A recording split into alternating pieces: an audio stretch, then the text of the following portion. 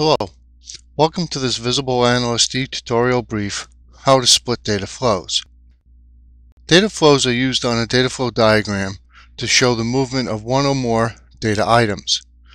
Here we see the data flow diagram containing a large number of input and output data flows. Showing all the data flows on a top-level diagram like this can make the diagram difficult to read and understand.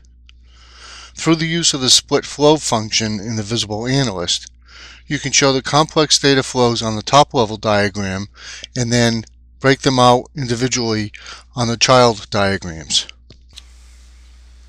On this diagram, we have a number of input data flows relating to the customer name, the customer address info, the customer phone, customer email, etc.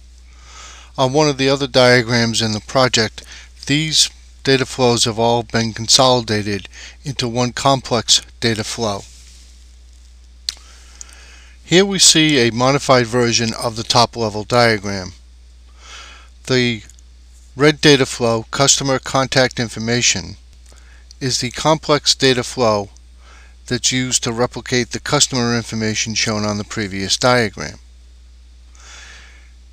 When I explode this process to show more detail at a lower level, right mouse click, choose explode, you'll see the data flows are dragged down to the lower level diagram. On this diagram, I can split the data flow into composites to show more detail at this lower level.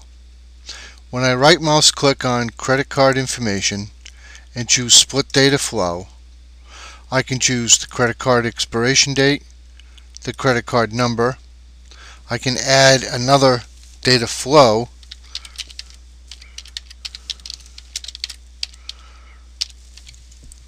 transaction amount,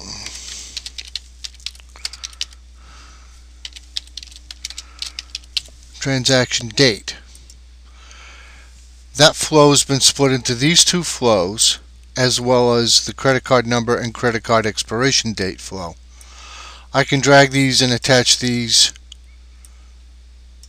right to the diagram. Move these up here, move this down, take this, and I can make this connection here. All these data flows are represented in the parent data flow. When I save the diagram, the repository is updated. Double click on credit card number. When I look at the Locations tab, I see that the flow is used on the diagram as well as the composition of the parent flow.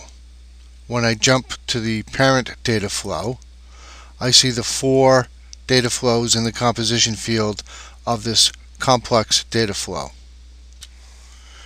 Because these flows were split from the parent flow, the Analyze function of the Visible Analyst recognizes the split, and when you analyze the diagram will be correct. You can also choose, in this case, for the customer contact information, right mouse click, choose Split Data Flow, and you can select these two flows from the existing diagram, and that is recognized within the repository when the diagram is saved. Here I've returned to the other top-level diagram.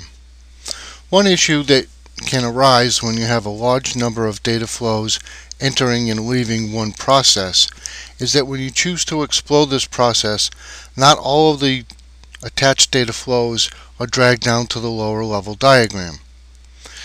Here I right mouse click on the process, choose explode, we create a new diagram, and we see this error, too many flows to fit on diagram, remaining flows ignored. The Visible Analyst uses an algorithm to position these data flows on the lower level diagram. There's not enough room to drag down all of the flows.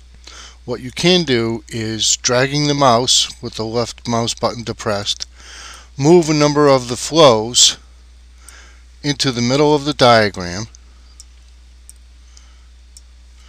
save the diagram,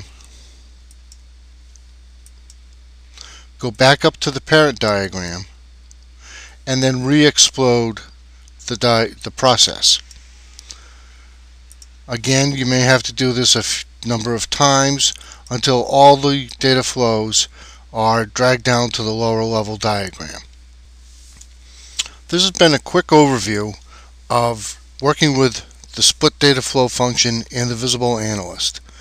See the online help system for additional information about splitting data flows in the Visible Analyst. Thank you.